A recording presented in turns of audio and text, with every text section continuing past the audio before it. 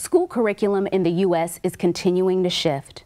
The main focus is in STEM, science, technology, engineering, and mathematics, barely leaving room for the fine arts education. The Trump administration is proposing to slash the education budget even more. These cuts will affect teachers' pay and after-school programs. These cuts will reduce services and programs to those much-needed schools in areas serving low-income families. The fine arts can be seen as a luxury, an extracurricular activity. But a study conducted by the National Endowment of Arts says that low-income high school students who earn few or no art credits were 5 times as likely not to graduate from high school than low-income students with active participation in the arts and earned significant arts credits. It's no secret, we're losing the arts, and that means we are losing an entire generation. Stay with us as we discuss Reviving the Lost Arts. I'm your host, Robin Young, and this is In Contact. Be informed. We gotta know what's going on in our community. So together we can make a change, you and me. Be in contact. Our first guest started playing the double bass and piano at an early age. As a teen, she was accepted into the Atlanta Symphony Orchestra Talent Development Program, which propelled her musical career. She is currently a PhD student of ethnomusicology and has taught classes at the University of Chicago. Please welcome Talia Stokes. Talia, thank you so much for joining us on In Contact today. How are you? I'm well. How are you? I'm doing fantastic. So tell me a little bit about your upbringing and your travels throughout the world. Sure. So I was born in Minot, North Dakota, on the Air Force Base, and I lived there for about 6 months after I was born. And then my family picked up and were located to Guam. Okay. And we lived there for 3 years. Then Germany for 3 years, New Mexico for a year, and then moving to Atlanta when my mom got out of active duty in the military and went into the reserves. And I spent most of my childhood through high school graduation here in Atlanta. So tell me about how you developed a love for these various countries. I know you traveled throughout the world. Tell me a little bit about the culture and how you developed a love for music. Oh, sure. In terms of the countries that I visited, such as Guam or Germany, I was a little kid, so I don't really remember much. But even with that, and studies have shown that this is actually the case, when kids are exposed to various different kinds of cultures or environments, even as small children, they develop in a much different way. Their worldview is expanded. And so growing up, I became very interested in cultures that were foreign to me. Particularly various Asian cultures. I started watching anime when I was a little kid. I still watch anime to this day. I started taking Taekwondo, which is a Korean martial art, when I was about 12, and I stuck with it and got my black belt when I graduated high school. And I took my first trip to China when I was 16, while I was participating in the Metropolitan Youth Symphony Orchestra. Now, I should back up a little bit and explain how I got into that. Absolutely. I started playing in orchestra when I was 12.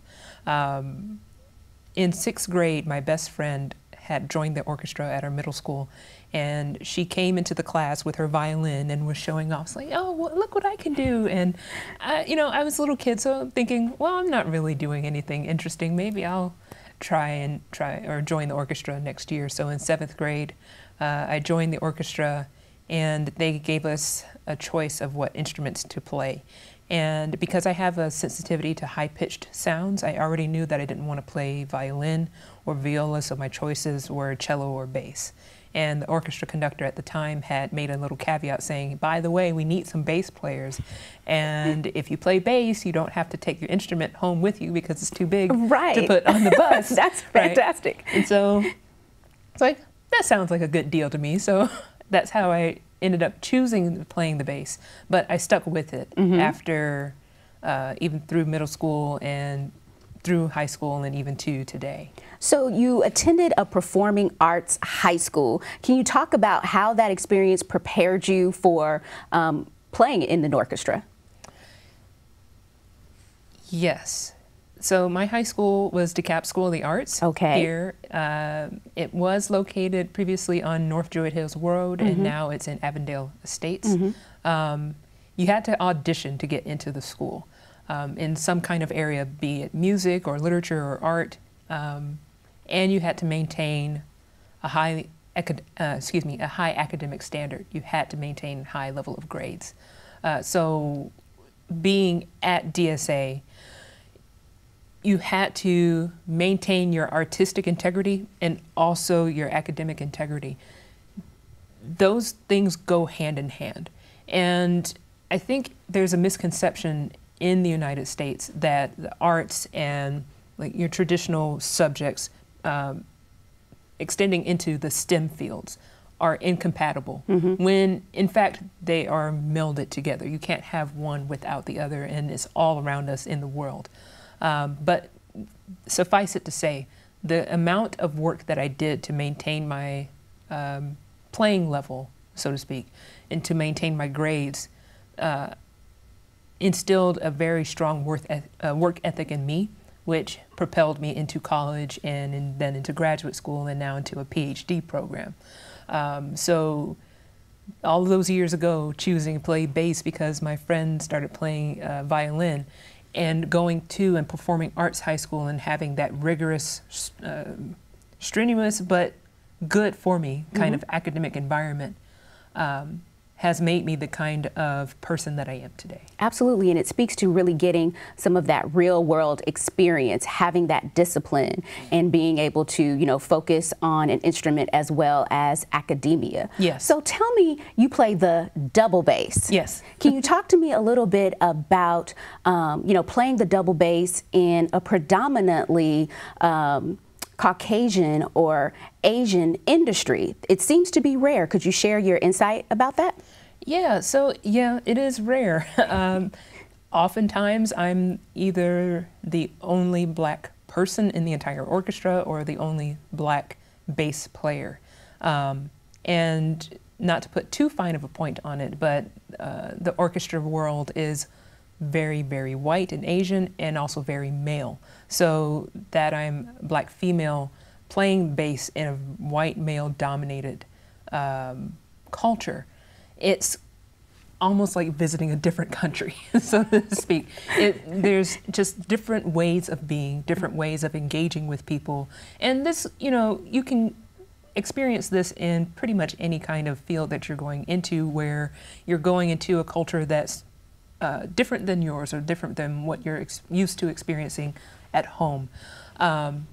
But doing so, I guess, in a way prepared me for the kinds of things that I'm doing now, music academically, because I am now going to actual different countries and actually engaging in very, very different cultures, while also still having music as the common grounding for the interactions that I have with different people. So the fine arts, I mean, this is really what we're talking about. Can you talk to me about the necessity of having it in the local school systems and why that's important? And it seems to be that, you know, some of that funding is being cut, but can you talk about the importance of having fine arts in the local school environment? Yes, and I mentioned this before in terms of how I feel that the U.S. has a misconception about what the arts actually represent.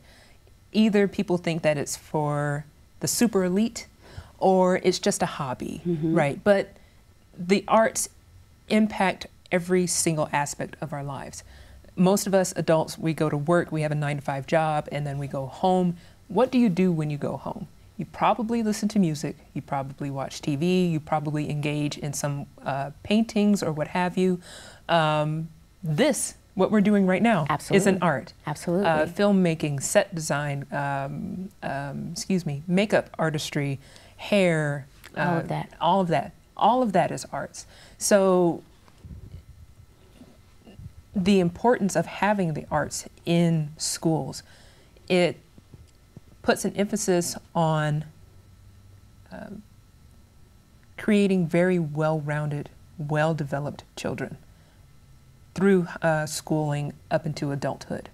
If we place all of our focus on just the STEM fields, science, technology, engineering, math, and or like Common Core subjects like reading and reading comprehension. It's not to say that there's anything wrong with doing that, but it's kind of like going to the gym and only working your arms and neglecting your legs entirely for 18 years.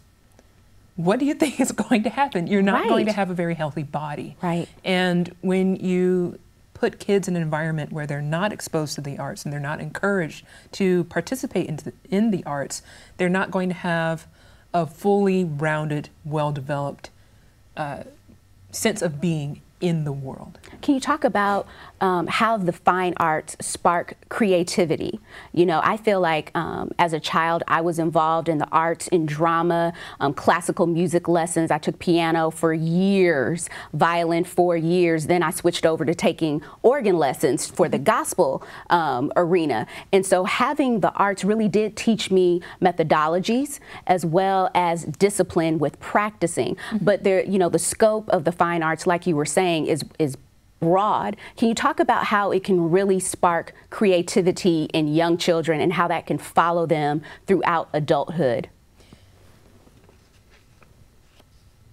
Well, art is about creation, right? You are creating something. You're creating something visually, you're creating something sonically, you're creating stories out of nowhere to put on the big screen or the small screen in your home. These things absolutely follow you. Even if you're not doing something professionally in the arts, like you're not a professional singer or actress or any of this kind of thing, you're still, throughout your day-to-day, encountering real-world problems and needing to think outside of the box, so to speak. Think creatively about how to solve your problems or navigate in the real world. And having exposure to the arts allows you to develop those kinds of skills and apply them to other aspects of your life. I will say that, for example, an alumni of my high school is Donald Glover, also known as Childish Gambino, who just recently put out this, he's all over social media. Right. Or, for example, Black Panther was shot here in Atlanta. Think about all of the artistic and creative development that had to go into producing a film of that magnitude. The storyline, the costume design, the kind of thought and imagination of what a sort of futuristic but still present world would look like in a hidden, secret African country. Thinking about these kinds of things definitely follow you as you continue on in your life from early age all the way up into late adulthood.